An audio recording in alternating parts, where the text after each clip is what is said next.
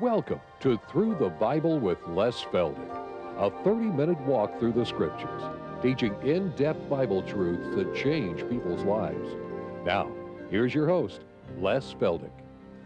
Okay, good to see everybody in this afternoon, and I think even our TV audience will realize this is the biggest crowd we've had yet. So we appreciate that all of you have come in, and as we found out before we came on the air, we've got people from all over the country here today. I haven't got time to list all the states, but wherever you're from today, we just appreciate the fact that you're here with us. All right, we're going to finish where we left off in our last taping, and I didn't quite end up the way I wanted to, and we're going to go back and finish that today. So if you'll join me here in the studio, and for those of you out in television, we're going to go back to Daniel chapter 12, and we're going to finish that last 3 or 4 verses dealing with the resurrection of the Old Testament and the Tribulation saints. Beginning at Daniel chapter 12, verse 10.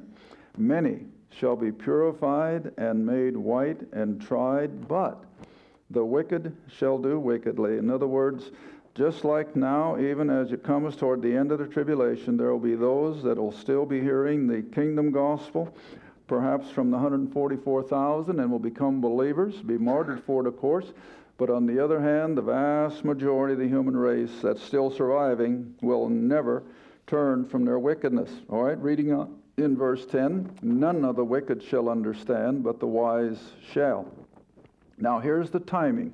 And this is what I want to deal with today, because so many, even the people that I read, have just got this all befuddled, or they ignore it completely. And we're just going to look at it for what it says, that from the time that the daily sacrifice shall be taken away, which will be in the midpoint of those 7 years, from the midpoint of those 7 years, and the abomination that maketh desolate is set up, there shall be 1,290 days. Now, to take us to the end of 7 years, or the final 3.5, it should be 1,260. But we've got an extra 30 days tacked on. Now you come down into verse 12. Blessed is he that waiteth, and cometh to the 1,335 days, or a total of an extra 75 days. And then verse 13 is the key to the whole thing. But God says to the prophet Daniel, go thy way until the end be. Now you got to go back several verses. I think it's here in chapter 12. Yeah, just go back to verse 8, and then you'll see why Daniel is addressed the way he is. Back here in chapter 12, verse 8, Daniel says, I heard, but I understood not. In other words, all the things concerning these end-time events. And I said, oh, my Lord, what shall be the end of these things? Well, he was human. He was just like we are. Well, you know, you just want to know what's coming next, see? And so what does the Lord tell him? Just be patient. Shut up the book, because you're not going to be concerned with it until the end anyway. All right, so he says in verse 9, then, Daniel, the words are closed up, and they're sealed until the time of the end. All right, so now then, you come down to verse 13. I hope I haven't confused you. So now then, Daniel is told that he's not to be concerned with these hundreds, and now another 2,000. So we're about 2,600 years beyond the time that Daniel is living, and he is just simply told to just rest and go in thy own way, and you will stand in your lot at the end of the days. Well, what days? These 1,200 and extra 75 days. So here we have the end time scenario after the tribulation has ended, and Christ is returned, and the earth has already been made beautiful like the Garden of Eden. Now, I got to constantly remind people, the Lord himself said it, with God, nothing is what? Impossible. So when we see a devastated planet as a result of the nuclear explosions that we've been explaining the last several programs, don't think it's impossible for God to reestablish a beautiful surface of the planet in an instant. But you see, we are so human. We think, well, that can't happen. Well, all I can suggest to people is on a beautiful starlight night, before the full moon knocks all the light out, on a beautiful starlight night, just consider what little bit of the universe we can see. And it's only a little infinitesimal part of all. And yet, those trillions of stars are all under God's thumb. He knows every one of them. He knows exactly where they are. Well, then I have to make the parallel. If he knows all those trillions of objects in space, you think he's going to have any trouble with a few million or billion human beings on the planet? No, not at all. So never limit God. He is so far beyond us. And that's why we have to take it by faith. All right, so here he has devastated the planet with all the nukes and everything that's going to total destroy everything.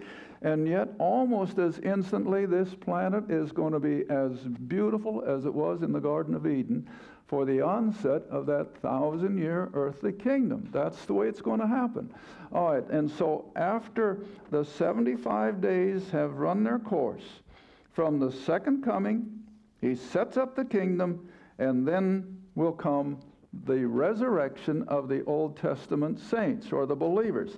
Now, I'm betwixt and between where to go first, and here's where I always ask the Spirit to lead. So let's go back to Matthew a minute, and we'll just put Daniel on hold and come all the way up to Matthew chapter 27. Now, what I'm going to do in order to clarify these various resurrections, and you got to remember that, and I think I stressed it on the program just either the other morning or today, I don't know, but I know I made reference to it, that the resurrection does not just merely mean to be dead and brought back to life, like Elijah did with the widow's son, or like Jesus did with Lazarus. That was not resurrection. That was just returning them back to life. They died again. But at resurrection, people who have lived and died will be, as believers now, will be brought back to life eternal with a body fit for eternity. All right, now we're going to go back, and I think we did this in a previous program. We're going to look at a little field of grain in Israel. Here in America, we're so acquainted with 40 acres, so you can look at it in that light. All right, now, we're going to go back and check out the scripture for all this. But you see, when the Jews were getting ready for the Feast of First Fruits, it was in the spring. And barley was their number one early spring crop. Now, those of you here in Oklahoma, with all of our wheat and so forth, you certainly are aware that as that green field of wheat begins to turn color, gradually gets a little bit more yellow and gold, then all of a sudden, sprinkled throughout the field, what do you see? Some early ripening single stems of grain. Just one stem here and a stem there, and the heads on that are golden yellow. Well, then about 2-3 days later, the rest of the crop catches up. All right, now what Israel was to do with their barley harvest was, as soon as those early little individual stems of grain were ripe, they were to go into their barley field, pluck those individual stems until they had enough to make a sheaf or a bundle. All right, then what did they do with it? They took it up to the temple, and it was a wave offering. And that was just the instruction. Now, we're going to go back and look at it in just a moment. All right, now then, after they had plucked out those early stems of ripened grain, then naturally what followed? Well, the main harvest. Now, I'm going to use the analogy of the grain harvest with the resurrections, because the Lord himself associated soul winning with harvesting. You all know the verse. For the fields are what? White unto harvest. Well, it was a spiritual harvest, see?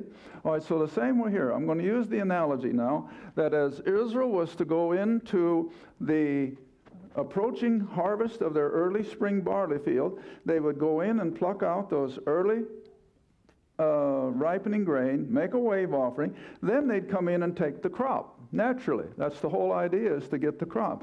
But they were instructed not to harvest the corners or the gleanings. Now, you know what gleanings are. Those are the stems that didn't get picked up, whether it's today's big machinery or whether it was back in antiquity when they used the little hand scythe. So what was the purpose? Well, for the poor. So what we're going to do is take these three segments of the harvest and associate it spiritually. The first fruits, the main harvest, and then the corners and the gleanings. All right, let's start with the first fruits. That's in Matthew 27. Now, I'm doing all this to get ready for Daniel's waiting at the end of the 75 days. Matthew chapter 27, and come over to verse 51. And it's the account at the time of the crucifixion. Beginning at verse 51, and behold, the veil of the temple was rent in twain from top to the bottom. Now, you all know what the veil was. That was that heavy cloth curtain between the main part of the temple, or the tabernacle, in which was the candlestick and the loaves of showbread and the altar of incense. And then behind the veil was the Holy of Holies with the Ark of the Covenant. All right, that veil split, of course, from top to the bottom, indicating now that the way into the holiest of all was accessible without using the high priest. But who knows? What did Israel do with the veil? They sewed it back up. And they kept right on with their temple worship, never catching on what God had already said. See, I mean, that's the human race for you. That question comes in every once in a while. Well, what happened to the veil when it was split in two? They sewed it back up and continued on with temple worship until the Romans destroyed it. All right, but now back to the text. Behold, the veil of the temple was rent in two from the top to the bottom. The earth did quake, and the rocks rent. Now verse 52. And the graves were opened. It doesn't say how many, but again, it's just a sampling. The graves were opened, and many bodies of the saints, that is, these believing Jews who had died, arose.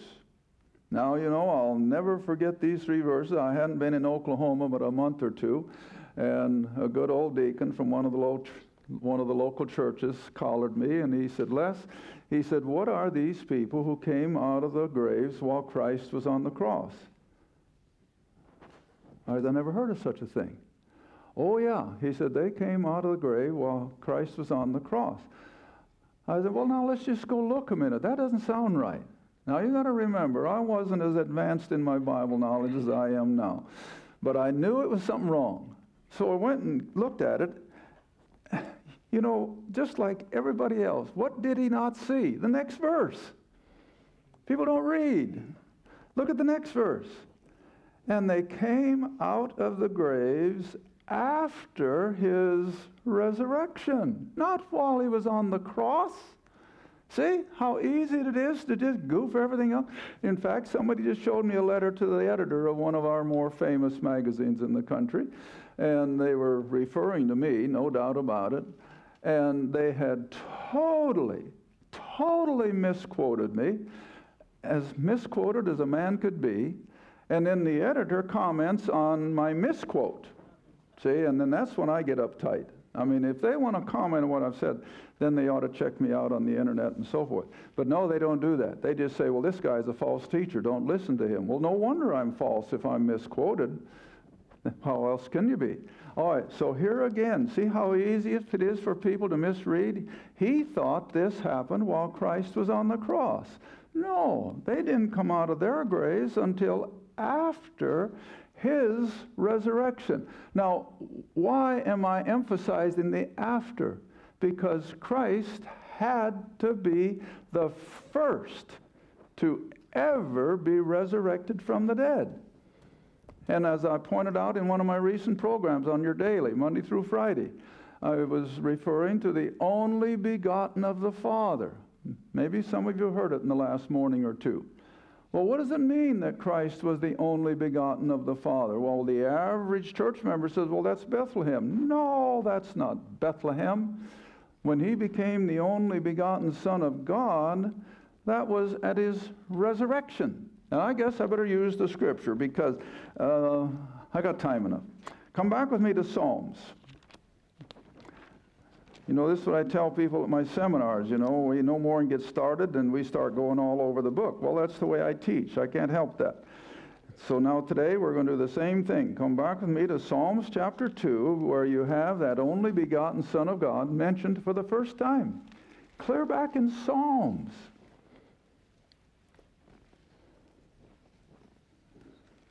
Psalms chapter 2, verse 7. Psalms 2, verse 7. I will declare the decree. The Lord hath said unto me, Thou art my Son. This day I have begotten thee. Well, what day is he speaking of? Well, now again, we got to compare Scripture with Scripture to get our answers. Now come up with me to the book of Acts. Chapter 13. And Paul is speaking in Antioch of Pisidia. That's up there in central Turkey. Come back with me to Acts chapter 13. And he's rehearsing all this before the Jews in that particular synagogue. Oh my goodness. I'm going to take the time. I didn't plan to do this, but let's just take the time so that we qualify what it means that Jesus is the only begotten Son of God. Let's go all the way up to verse 26. And we may just skim some of these things for sake of time. But here Paul is addressing this whole scenario to these Jews in the synagogue.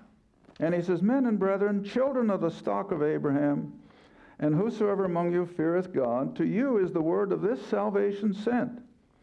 For they that dwell at Jerusalem and their rulers, because they knew him not. Now this goes back to his earthly ministry, remember. They knew him not, nor yet even the voices of the prophets, which are read every Sabbath day. They have fulfilled them in condemning him. All right, though they found no cause of death in him, yet they desired Pilate that he should be slain. Verse 29, and when they had fulfilled all that was written of him, they took him down from the tree and laid him in a sepulchre. But God raised him from the dead. Now this has been unheard of up until this time, see? God raised him from the dead, and he was seen many days of them who came up with him from Galilee to Jerusalem. Verse 33, God hath fulfilled the same unto us their children, in that he hath raised up Jesus again. As it is, now watch this. This is what you have to do with Scripture now. As it is written in the second Psalm, Thou art my Son, this day have I begotten thee. Well, now the next verse. As concerning that, the quote from Psalms 2. Concerning that, being called the only begotten Son of God, he raised him up from the dead. Now no more to return to corruption. He said on this wise, I will give you the sure mercies of David. All right, so what caused God to call him the only begotten Son? His resurrection. All right, now let's just go to one more. Go to Romans chapter 1. Romans chapter 1, starting at verse 1. And see, here's where there is so much ignorance in Christendom. They don't take the time to check these things out. Where did the term originate? Well, it originated in Psalms chapter 2. Paul explains it in Acts 13, but now here comes the frosting on the cake. Romans 1. Starting at verse 1, Paul, a servant of Jesus Christ, called to be an apostle, separated unto the gospel of God, which he had promised before by his prophets in the Holy Scripture, Now verse 3. Concerning his Son, Jesus Christ our Lord, who was made of the seed of David according to the flesh. In other words, his lineage, fleshly, came from King David. And now look at verse 4. And declared to be the Son of God with power, according to the Spirit of holiness, by what great act? The resurrection from the dead. And see, the resurrection is almost totally ignored today. They can talk about taking Jesus into your heart, he's died for your sins, but they're leaving out the power. Because the power was not exercised until he rose from the dead. You with me? Now that's the only begotten part of the Son of God, that he was raised from the dead. All right, now then, let's come back again quickly to Matthew 27. I don't think I finished here anyway. And so they came out of the graves after his resurrection, because he had to be the first to be resurrected and to be declared the only begotten Son of God. All right, now then, reading on in Matthew 27, verse 53, they came out of the graves after his resurrection, went into the holy city. Well, now remember, these are believing Jews who had died, and like we've always taught, the soul and spirit went for the Old Testament saint down to paradise. But you see, now in this case, they come out of the graves and receive not just the resurrected soul and spirit, but the body. And so they walk into the streets of Jerusalem in the new resurrected body. Now, it goes to common sense then that they went only long enough to prove resurrection, and that they were the sampling of the first fruits that we saw in the barley field in the realm of the spiritual. I think that's the whole purpose, so that they could fulfill the role of the first fruits, and then they went on up into glory, because there's no record of Jews still living today that were on the streets in 2000, or in 2,000 years later. So we have to assume that they went on up into glory in those resurrected bodies. All right, now let's come back then again to Leviticus chapter 23 and pick up where all of this actually began. And it's right back here in the early days of Israel's temple worship, when they're still out in the desert and they have the little tabernacle tent. And now you get into chapter 23 and you have the feast days of Israel.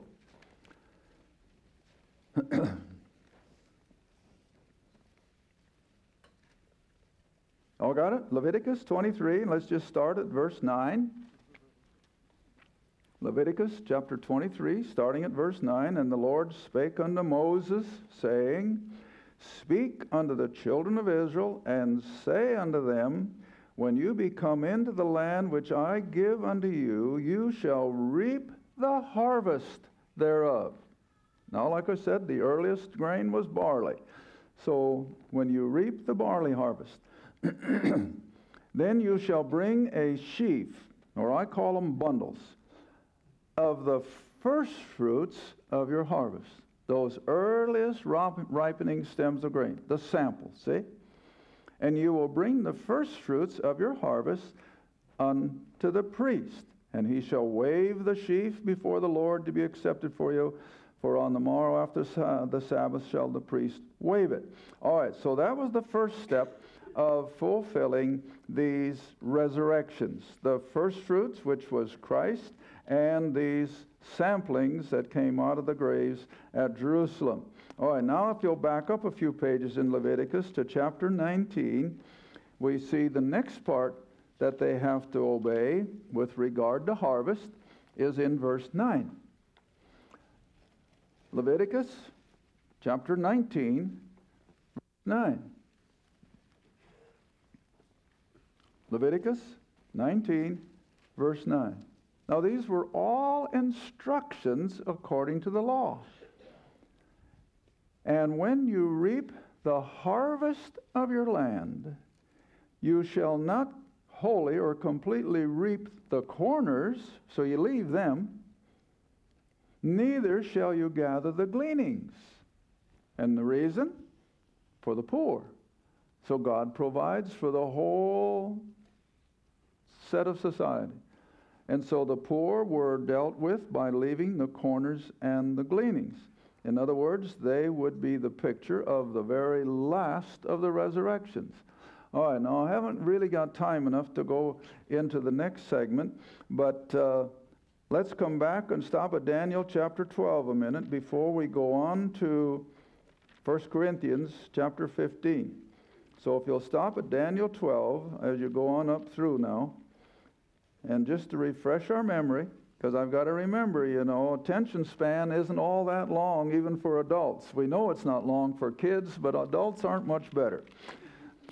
Daniel chapter 12 again, the very last verse, verse 13.